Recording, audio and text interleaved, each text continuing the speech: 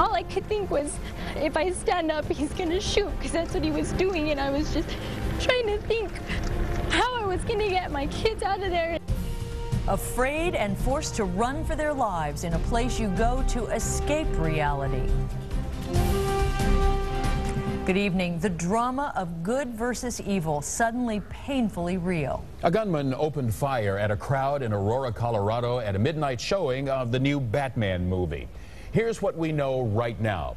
The gunman shot 71 people. He killed 12, 10 of them in the theater, and wounded another 59 adults and children. Tonight, police say they are confident he acted alone. Listen to the police scanner traffic from the moment an officer on scene spotted the suspect. Hold the air 1 second. Cars with that white car in the rear of the lot. Is that a suspect? Yes, we've got rifles, gas mask. He's detained right now. I've got an open door going into the theater. Okay, hold that position. Hold your suspect.